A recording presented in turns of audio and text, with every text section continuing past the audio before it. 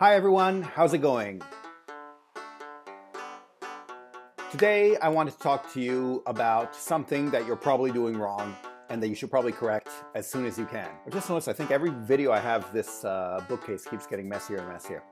Anyway, I've mentioned this before, sort of. So what I've mentioned before is that if you're a freelance translator, no one you talk to will need freelance translation. There's very little chance you'll go to a networking event or you'll be at some party or some whatever and you say, I do English to Spanish translations. And the person you're talking to, you meet some lawyer guy and at this networking event and he'll be like, oh yes, we're looking for someone to do English to Spanish translations. Let me contact you in the morning. No, that usually doesn't happen. What will happen is this lawyer guy that you talk to doesn't need anything done, but 2 weeks down the line, he'll be at a bar with some college buddies of his, and his friend, Gary, will need these translations done. And so you want to stay top of mind in case they need the translations done.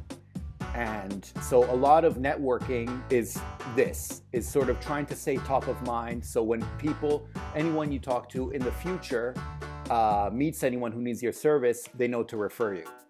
And because otherwise, if you're just trying to deal with the people you meet face to face, it's going to take a lot longer.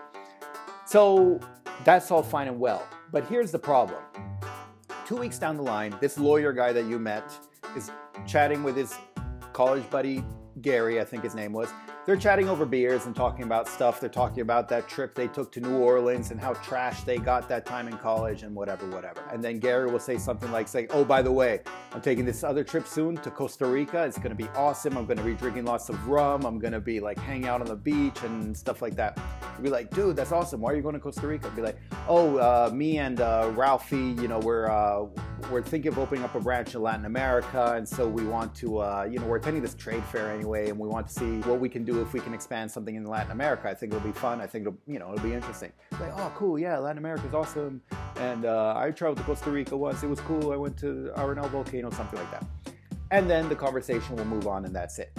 Now, Gary, this guy who's moving his business and trying to expand to Latin America, he's going to have to translate a whole bunch of stuff into Spanish. His pamphlet, his brochures, his website, a whole bunch of stuff.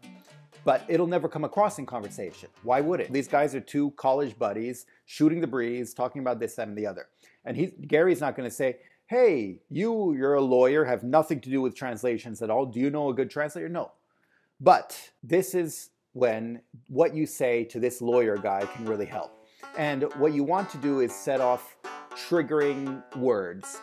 Something that when they hear it, it triggers the image of your face in their mind. And you want to figure out those triggering words. So let's say you do English to Spanish translations. And you tell them, you say, look, I've been helping a lot with people who've been expanding to Latin America because, there's a lot to deal with and you have to have everything that you own translated. Plus, you usually need something else translated, just explaining what your general business is because they don't know it there. And some things need to be changed because the legality is here and there. So anyway, that's what I usually help out a lot with, and that's my bread and butter. I help out with a bunch of small businesses or, people that are expanding to Latin America.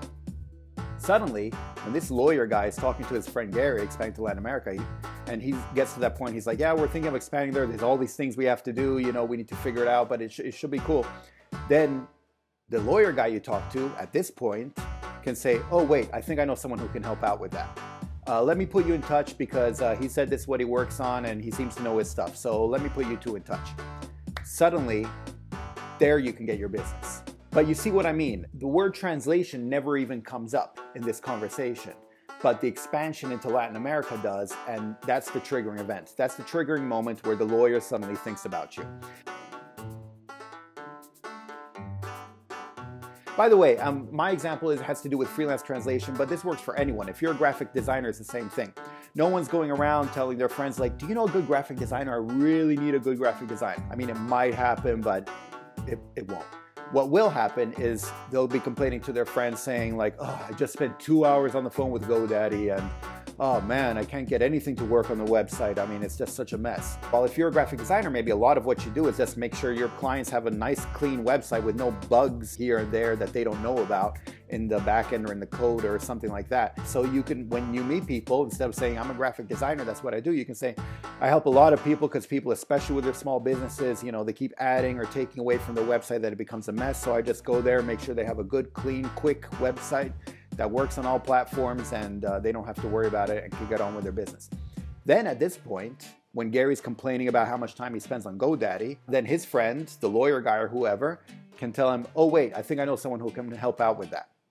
You need to make it so your face, what you do, is triggered in their mind right away.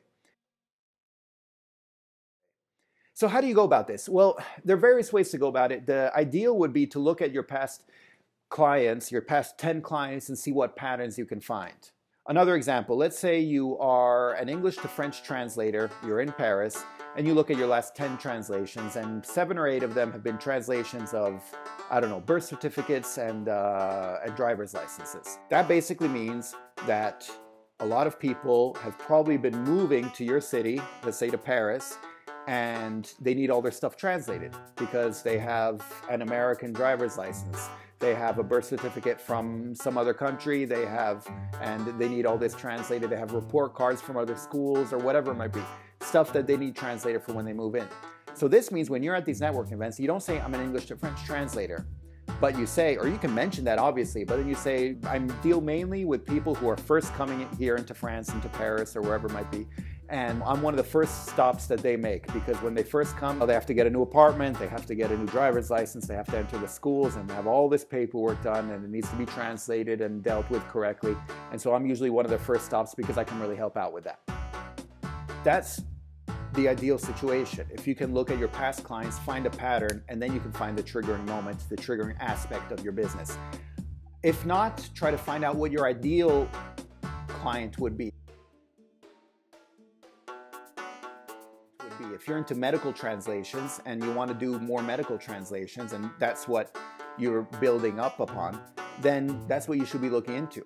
But no one, when they talk to someone who's in the medical field, who's a researcher, it's not going to come up that they need translations. So you need to say something like, yeah, a lot of people, they need international patents, or they need their patent to work in Russia or in China or something like that. And, you know, so I've been helping a lot with that. It's really interesting. I've been dealing with these different countries and trying to translate it into that language or something like that. Then right away, if someone's talking to someone who does the research and they're complaining about their patent, they're like, yeah, we're trying to expand internationally, but it's crazy with this patent stuff. You can be like, oh, I think I know someone I can put you in touch with. Try to find these triggering moments so you can stay top of mind. These things that trigger the image of your face in other people's minds. And then you can get more business. And by the way, if you're smart and lucky, you can really make this work for you. Let's take, for example, the one I said before. You're an English to French translator in Paris, and you're helping out with people's report cards, with their driver's license and stuff like that being translated.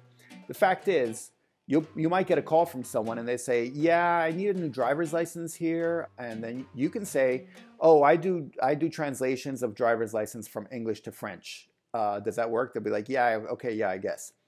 But then you might be like, well, do you need it notarized? They'll be like, I don't know. Be like, do you need your birth certificate translated? Well, I don't know. And if you're smart and lucky, because you find yourself in that situation, you can tell them, well, so what are you doing? They're like, I have a Canadian citizenship and driver's license, and I just moved here to Paris. I'm trying to get a new driver's license. Be like, okay, I know exactly what you need. You need your birth certificate translated, you need your driver's license translated and notarized, and you need to fill out form 58229, something like that. And if you're smart again, you can kind of make it into a business. Be like, look, you can find form 58229 at whatever thing, and then and if you send me your stuff, I can translate it and notarize it. Then send it all to me, and and I can have it mailed. I can make sure everything is correct and have it mailed off. Suddenly, what you're providing is not just a translation, but it's a whole service, this whole package service. And obviously, if you do something like that, you can charge more for it. You can say, we charge, or I charge X amount for this whole service, and and then we send it off. I give you the receipt, and you know that in 2 weeks you'll be receiving your driver's license. That's it. That's all you have to do. Just give it to me, and I take care of the whole process. And you don't even have to say what the steps are. You can say, I take care of the whole process, and you should be getting your driver's license within 2 to 3 weeks. If you know that that's how the process works in your town, and you can handle that stuff, then you have a whole business unto itself. And that really changes the game. So anyway, try to make this work for you. Try to make these triggering moments, these triggering events work for you, because no one's going to be shooting the breeze with their friend at the bar and suddenly someone says, oh, do you know a good freelance translator? Or do you know a good graphic designer? Do you know a good lead generator? Do you know something like that? No. Whatever you offer is part of some other business. It's part of something else going on in their business or in their life. And try to figure out what that is so that you can be top of mind at the right moments in the future for your future clients. That's it. I hope you found this useful, and I hope you're able to use it in the future. If you do find this video useful, please click thumbs up. It's a great way for me to know what works and what doesn't. And don't forget to subscribe so you get more videos about freelancing, about freelance translation, and stuff like that, sent directly to your YouTube account. And otherwise, I'll see you in the next video. Thanks. Bye. Savedum!